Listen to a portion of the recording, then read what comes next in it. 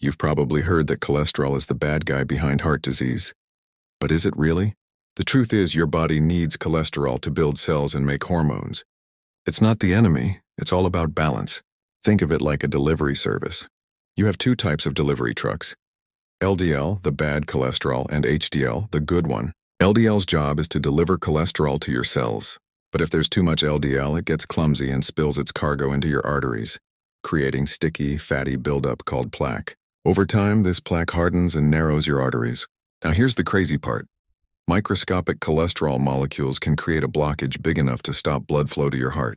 Your immune system rushes in to help, but can actually make the inflammation worse. This isn't just a theory. Huge studies, like the Framingham Heart Study, prove that high LDL directly raises heart attack risk. The worst part?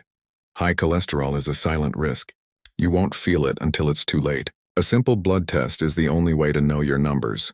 But here's the good news. You have control. Eating more fiber, exercising, and choosing healthy fats like olive oil can boost your good HDL and manage the bad LDL. It's those small daily choices that keep your body's highways clear and protect your heart for the long run.